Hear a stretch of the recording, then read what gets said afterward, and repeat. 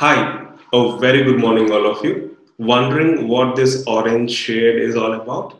I have a small surprise for you. Here it is. I was lucky enough to wake up early in the morning today and capture this beautiful, amazing, marvelous picture of early rising sun. This is what actually inspires each and every one of us at a very basic level.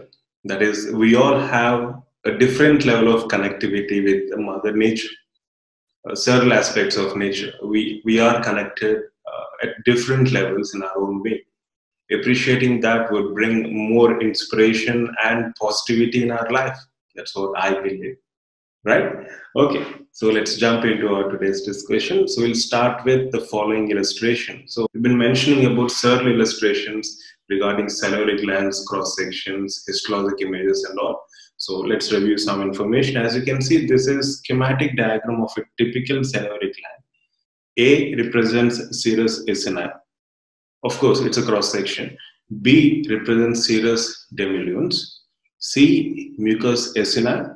D intercalated duct. I think this was the question which was asked or which was posed in the recently concluded exam. And E represents striated duct, and F represents terminal excretory duct. Right. So let me know if you need any further clarification. Now, moving on, palatogingival groove. So this is on the distal aspect, palatoradicular groove. Let's review some information. So presence of palatogingival groove, as you know, especially in maxillary incisors, may be a predisposing factor in localized periodontal disease as given in Wheeler's and also Carranza. This groove is also referred to as palatoradicular groove. As you can see, it's extending from crown towards root distally. Moving on. Also, there seems to be another image-based question related to serous demilune. See if this information helps you in answering your query. So, as you can see, submandibular glands, as you know, they are mixed glands containing both serous and mucous secretory units. The serous units predominate, but the proportions may vary from one lobule to the next.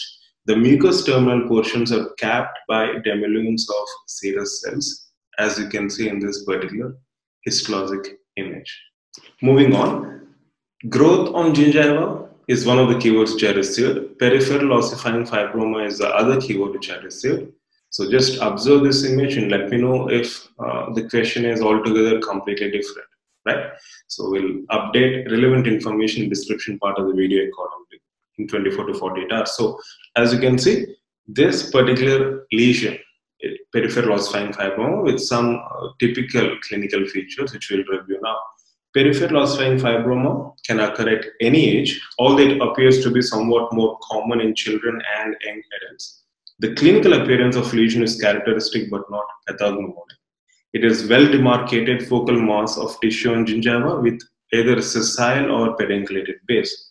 It is of same color as normal mucosa or slightly reddened. The surface may be intact or ulcerated, and it most commonly appears to originate from interdental papilla.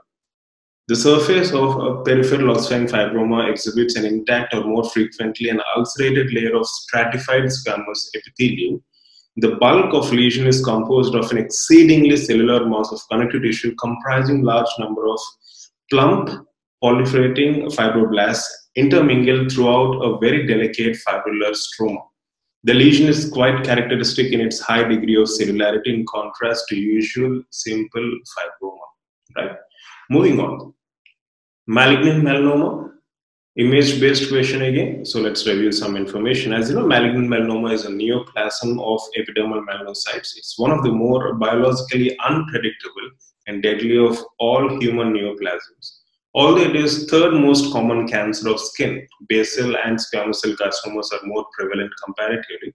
Malignant melanoma accounts for only 3% of all such malignancies. Malignant cells often nest or cluster in groups in an organoid fashion. However, single cells can predominate. The melanoma cells have large nuclei, often with prominent nucleoli, and show nuclear pseudo-inclusions due to nuclear membrane irregularity. The abundant cytoplasm may be uniformly eosinophilic or optically clear. Occasionally, the cells may become spindled or neurotized in areas. So when you're going through histologic images, simultaneously reviewing information will definitely help us in identifying relevant slides or relevant cells in the histology. As you can see, extreme left on the screen, it's a vertical growth phase of malignant melanoma characterized by malignant melanocytes invading the underlying connective tissue. And bottom, you can see two illustrations. The middle one, the radial growth phase of pre-malignant melanosis, which is characterized by atypical melanocytes within the epithelium, intraepithelium. So this is radial growth. And then we have in the extreme right, the vertical growth phase, which is characterized by malignant epithelioid melanocytes, as discussed previously, invading the underlying connective tissue. And also, I would like to discuss one keyword, buckshot scatter. Even though it's not asked in the exam, but I consider this very, very important. So the intraepithelial component or radial growth phase, as you can see in the left part of the screen. So the intraepithelial component of superficial spreading melanoma is characterized by presence of large epithelioid melanocytes distributed in so-called pagetoid manner. This pagetoid spread within the epidermis is sometimes known as buckshot scatter. Okay, I hope this information is helpful.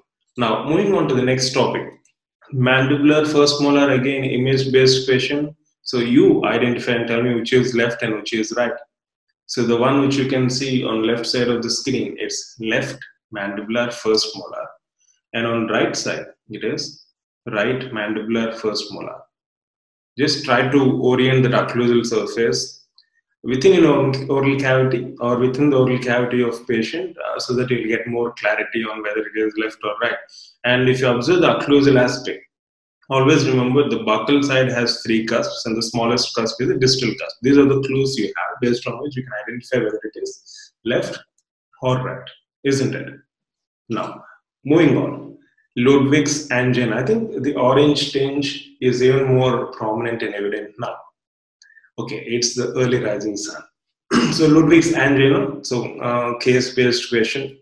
So let's review some information related to same. As you know, Ludwig's angina is named after a German physician, Ludwig, which is an acute, potentially life-threatening toxic cellulitis beginning usually in submandibular space and secondarily involving sublingual and submental spaces as well.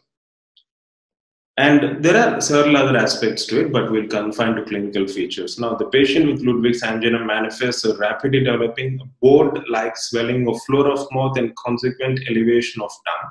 The swelling is firm, painful, and diffuse, showing no evidence of localization and paucity of pus. There is difficulty in eating, swallowing, as well as breathing. Patients usually have high fever, rapid pulse, fast respiration, and moderate leukocytosis is also found.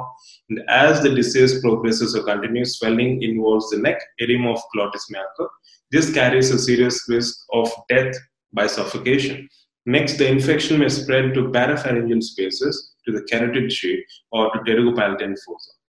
Cavernous sinus thrombosis with subsequent meningitis may be sequelae to this type of spread of infection. So life-threatening, as mentioned in the description part. Right? So this is some information from Schaefer's. Let me know if you need any further clarification. Moving on, baroreceptors and their effect on blood pressure. These are the keywords which I received. We discussed the same in our study club e-classes previously. Baroreceptors are receptors which cue response to change in blood pressure. These are also called as presoreceptors. And there is a lot of literature available on them. We'll confine it to its relevance in managing blood pressure or its effect on blood pressure. The baroreceptor mechanism acts against the rise in arterial blood pressure. It is called pressure buffer mechanism for this reason, or pressure buffer system. And the nerves associated with these baroreceptors are called as buffer nerves. I hope this information is helpful. And also consider Mary's law, Mary reflex, very, very important, right? It's a cardioinhibitory reflex as we discussed previously in study class. Moving on. Role of beta blockers in angina. So these are the keywords which I received. So as you know, we have various anti-anginal drugs which prevent about or terminate attacks of angina pectoris. And angina pectoris is a pain syndrome due to induction of an adverse oxygen supply demand situation in muscles of myocardium. Two principal forms are recognized: classical angina, which is the most common, and then we have variant of French metals angina. And you can see literature suggesting the role of beta blockers in angina. Review this and let me know if you need any further clarification. Moving on to the final topic of this video, factor VIII deficiency. Which type of hemophilia? These are the keywords stated here. So as you know, hemophilia is a group of sex-linked inherited disorders characterized by prolonged clotting time. However, bleeding time is normal and usually it affects males and the females being carriers. Because of prolonged clotting time, even a mild trauma causes excess bleeding, which can lead to death. So even a simple extraction can lead to bleeding continuously. Hemophilia A or classic hemophilia due to deficiency of factor VIII. Hemophilia B or Christmas disease, deficiency of factor IX. Hemophilia C or factor XI deficiency due to deficiency of factor XI. Right? So these are some of the keywords, topics which I wanted to highlight in this specific video. Let me know if you need any further clarification or if you have any queries. Of course, you can get back to mail 24/7. And please give us at least 24 to 48 hours to address your queries in mails as well in the comment section below. And if any update is available relevant to topics, we'll post them in the description part of the video as soon as possible. I appreciate your love and understanding. Wish you all the best. Love you all. Have a fantastic day ahead.